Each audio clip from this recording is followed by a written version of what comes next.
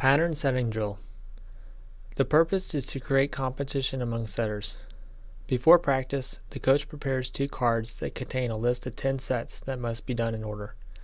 Start with the coach off the net ready to toss. The hitters are standing off the net ready to approach to hit. Both the setter and the hitters review the first card, then the coach tosses 10 balls to the setter.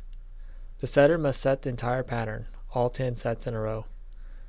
The hitters must also memorize the pattern and take an approach to where the ball is set. The hitter catches each ball and returns it to a shagger.